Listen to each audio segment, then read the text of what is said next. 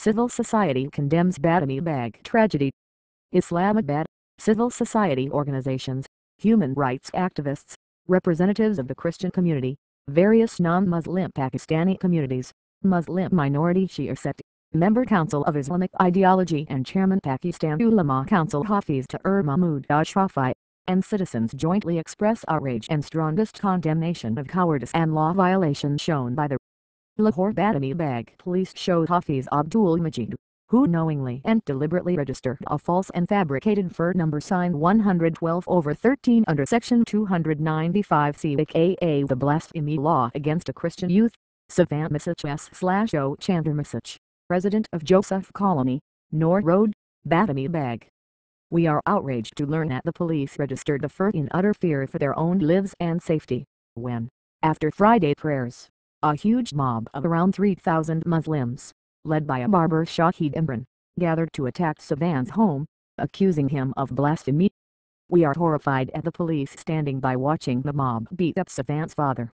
We condemn in the strongest terms the mob's pelting and burning Savan's house, after which the entire Christian community of Joseph Colony fled to save their lives, leaving behind their homes and possessions unguarded. We are totally outraged to learn that over 178 homes, shops and 3 churches in Joseph Colony were set ablaze at 9:00 a.m. on 9th March. The firefighting service did not arrive until 3:00 p.m. The blaze was not put out till nightfall.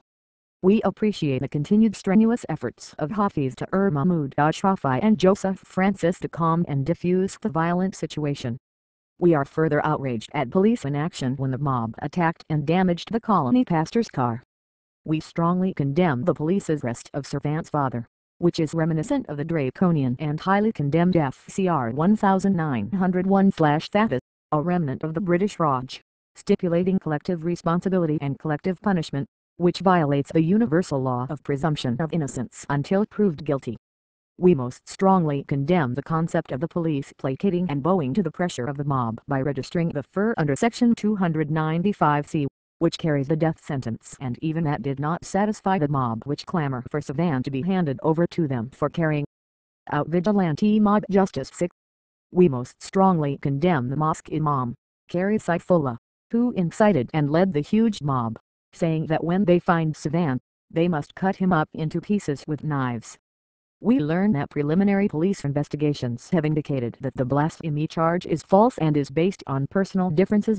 It could also be due to a property dispute, and might even be a larger scheme to evict the entire Christian colony by the land-grabbing mafia.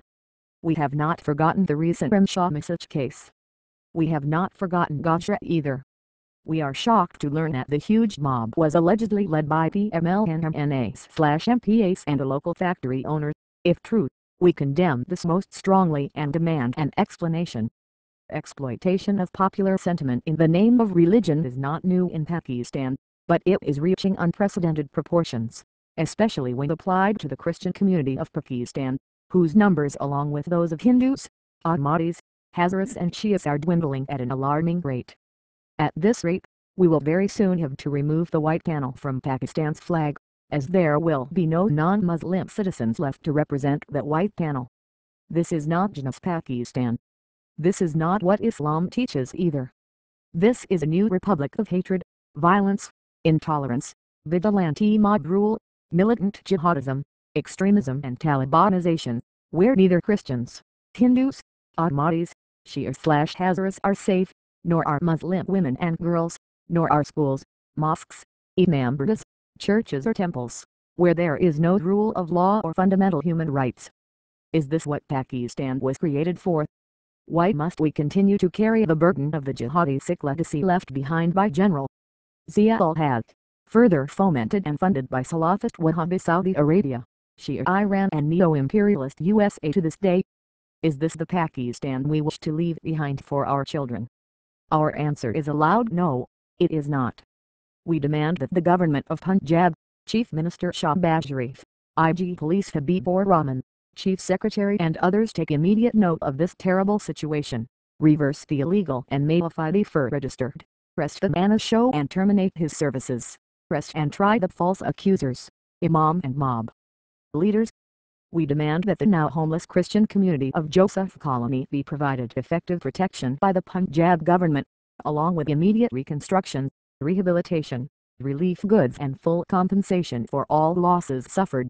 We remind the Punjab government that under the Constitution, it is solely responsible for the protection of the life, liberty, dignity, property and possessions of all Pakistanis, particularly the vulnerable non-Muslims, who are equal citizens of the state.